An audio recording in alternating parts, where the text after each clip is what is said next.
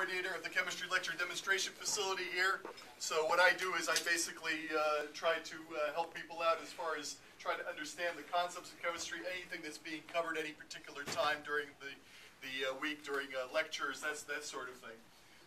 What I want to do for you really quickly right now, I've been told I only have 5 minutes to do this, is one of the demonstrations that we usually do, usually in first semester general chemistry, where we have where we're discussing Lewis structures.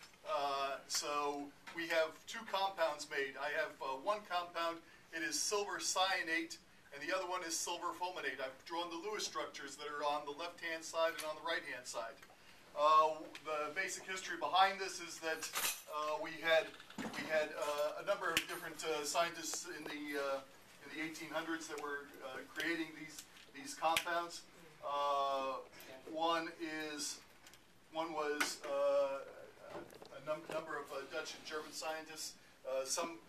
One person was creating different types of fulminates, and then in 1827 there were two scientists, von Liebig and Frederick Wöhler, who developed two different compounds. One was silver cyanate, and one was silver fulminate.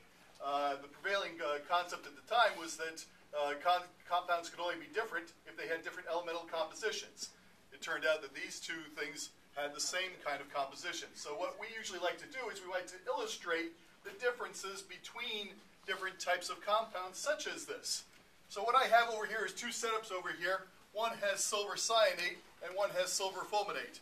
So what I want to do is I want to the other thing also that I wanted to illustrate was the fact that silver fulminate has a very limited amount of usefulness over here.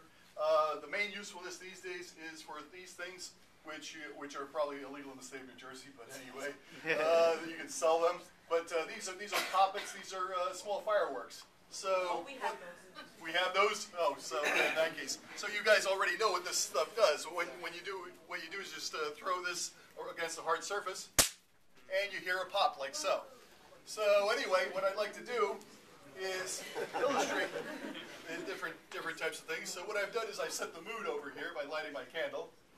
And what I'm going to do is I'm going to light my rod over here. So now what I want to do is I want to demonstrate the two different compounds. So the first one is going to be the silver cyanate. So what I'm going to do is basically take a look at this thing. I'm going to try to heat this up like so.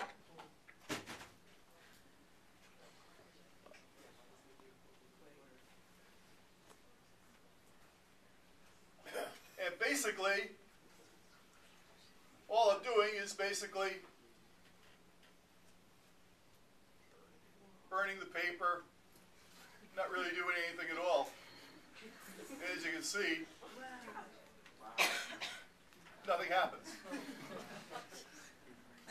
However, if we have just a little change in the order of the atoms, we'll go on over here, and we'll see what happens. And as I say to all my students over here, observe closely.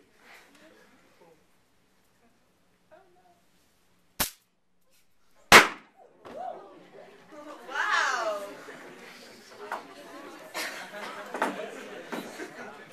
So as you can see, there is a difference between silver cyanate and silver fulminate.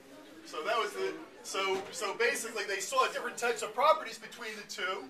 So then it was not until 1830 when Berzelius coined the term isomerism. So this is an example of that.